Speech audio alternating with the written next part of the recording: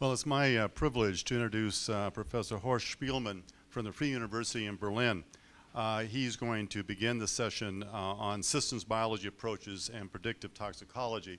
I have a special warm place in my heart for the Free University in Berlin. I had a chance to do a mini sabbatical there back many years ago, actually in '89. So it was a very important year for Germany and a very important year for me to be there. So Horst? First I have to find my slides. Can you help me put it on? They just left. Oh, no, thank you. Thank you for inviting me, and I want to thank Thomas for giving this nice overview. I have to say just up front that I am both, as far as it's possible, a scientist developing new assays, and at the same time I've been a regulator before I joined or got the position of being head of CeBET, the first center in the world, government center to develop alternatives. And our major challenge was we developed, to add to this, I coordinated validation studies. That's what Thomas is missing at the moment, that new assays are developed. How can we then introduce them into the regulatory arena, getting them accepted by regulators? And since I worked in an environment, in a regulatory institute, having been a regulator myself, we always asked ourselves, how can a regulator use these new methods? And I think the ITS is one approach to do this. And as you can see, the idea using integrated approaches, meaning combining in vitro assays and existing in vivo or other assays, started already in 2002. Even at that time, it was discussed at the OECD, and later in the institute where I worked at the BFR, ECVAM came up with a proposal, a workshop to use, as Thomas indicated, top-down, bottom-up approaches. Of course, this idea, we had the ideas and the Americans came up, we are only accepting if you give the term bottom-up, top-down. It never occurred to us. So that was basically to that, the American contribution. ECVAM then had in 2009 and 2012 two workshops on the validation of integrated testing strategies. And finally, Thomas referred to this, in 2014, the OECD came up with a special integrated approach for skin corrosion irritation. I should say that, as you may know, the first in vitro assays were developed in the skin and eye irritation area because we had the EU Cosmetics Directive just to please them. But we didn't, and our challenge was to integrate in vitro methods into the regulatory acceptance for making decisions on hazardous chemicals.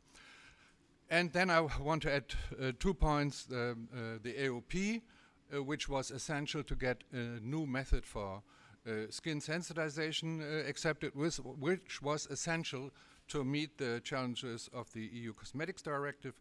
I developed an embryonic stem cell test using mouse embryonic stem cells, and Thomas was kind enough in his review on ITS indicating that this essentially also was an ITS.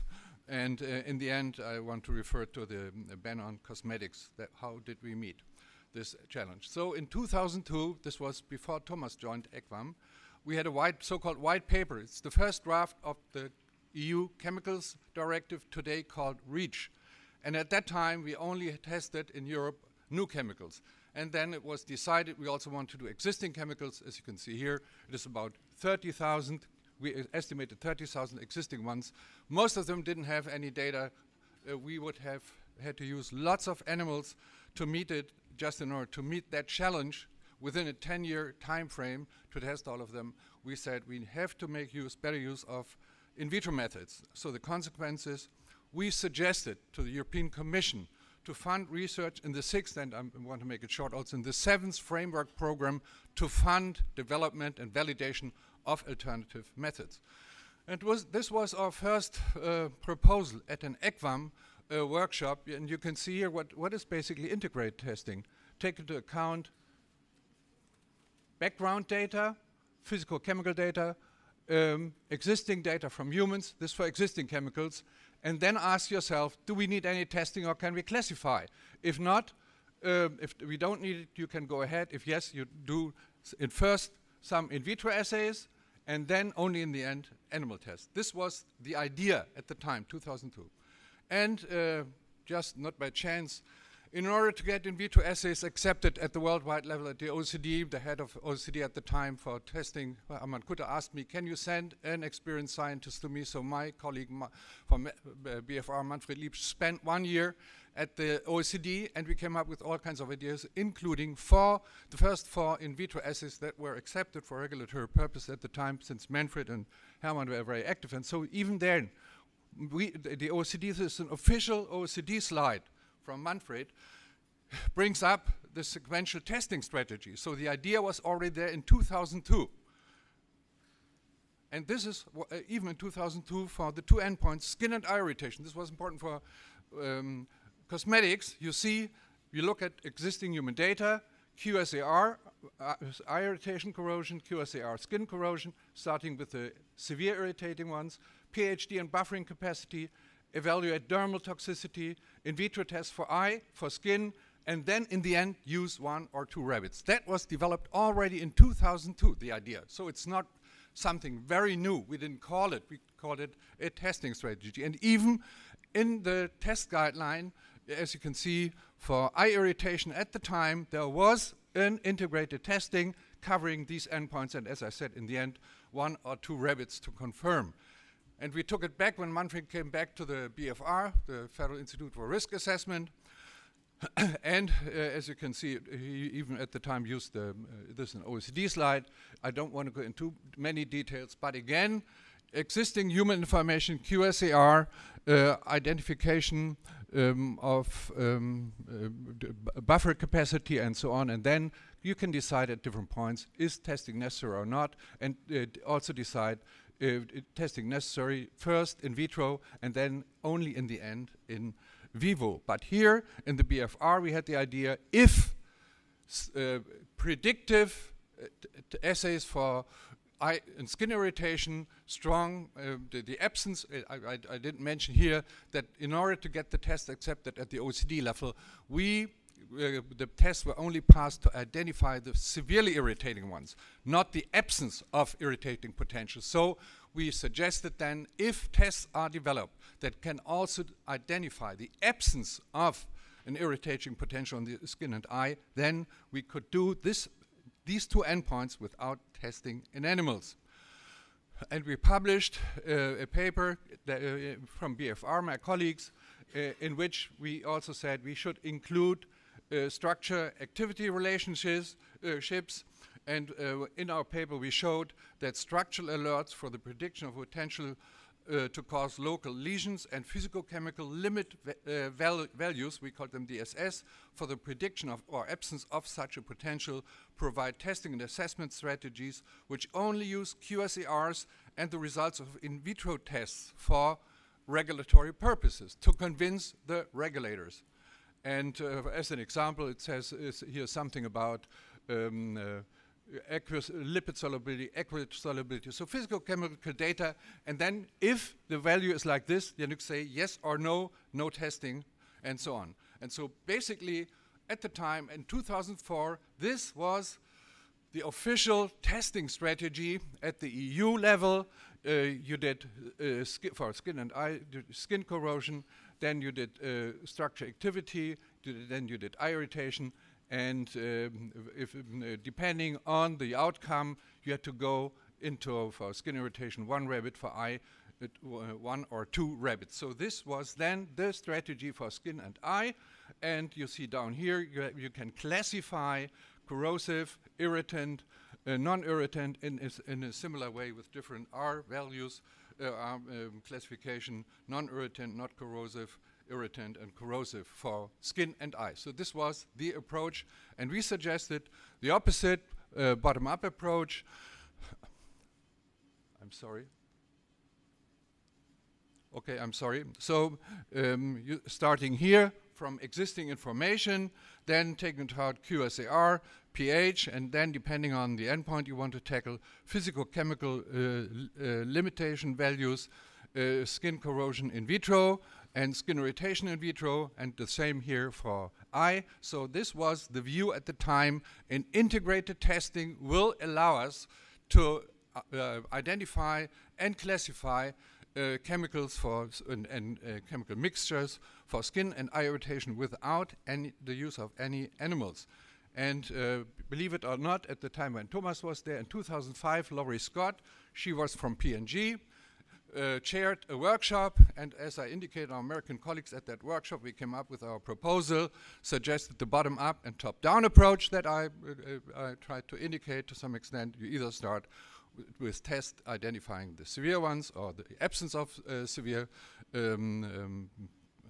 potential properties of chemicals. But the negative thing is it took 5 years until this was published, and I think this is also unacceptable. I always found it unacceptable. We bring our ideas to ECVAM, it takes them 5 years to publish. In not a high-rate journal, it's, I think, toxicology in vitro. Usually, if you submit, they accept it. So, I mean, there is a problem. However, meanwhile, ECVAM held 2 workshops overcoming the barriers to validation of non-animal partial replacement methods to integrate the testing strategies, and the second one was the part of the ECVAM workshop on the validation of ITS. So this has then been taken up in 2009 and in 2012. And it's good here, and I don't like to read these things, but I think I have to, because it's about definitions. When we come up with ITS or whatever, everybody comes up with a different idea. So in 2009 it was said, in the context of safety assessment, and ITS is a methodology which integrates information for toxicological evaluation from more than one source, and it gives reference to the 3 R's. And there had been a OECD workshop which also said, and this is common sense, a good ITS should be structured, transparent, and hypothesis-driven. I think this is a wonderful suggestion. And then they came back in 2012, reviewed their proposal, and they came up with 2 views on ITS. They identified type 1 and type 2 ITS. Type 1 ITS covers strategies to gather and analyze a broad range of data coming from different sources and used to draw conclusions based on weight of evidence approaches. This is the one. And the other one is testing strategies composed of a number of in vitro and in silico methods that's combined and weight in a fixed way would serve to replace some or all of in vivo experimentation for a given toxicological endpoint. And if you say we want to validate, it's of course clear what kind of ITS are you referring to? And in that workshop, they also made the proposal, or they identified the requirements for formal validation of ITS. And to make this long story short, there's 2 areas.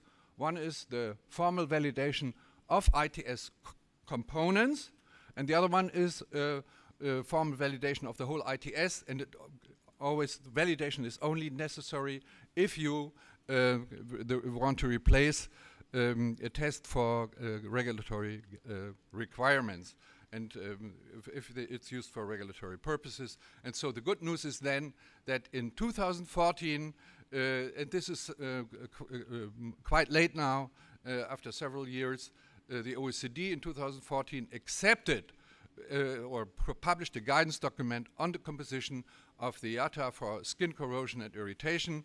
And you can see here that it's of course a wonderful flowchart which explains this, and I think due to time constraints, I think I gave you my most important message, and I can, in order to get other areas accepted like skin sensitization, and we had to include the AOP, but maybe there's time to discuss this. So this was the first concept to convince regulators to accept the new methods, and for skin sensitization it was the AOP approach which brought in new ideas and a very complex integrated testing scheme that allowed us to, in Europe, to accept as regulators in vitro assays for cosmetics testing.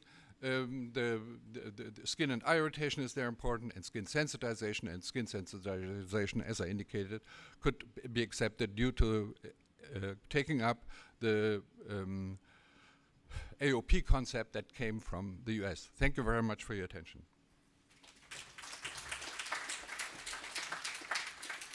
Thank you very much, Dr. Spielmann. We'll have a chance, of course, later for discussions and more questions for all the speakers. So please write your questions down so they'll be ready for that discussion period. Thank you very much for that presentation.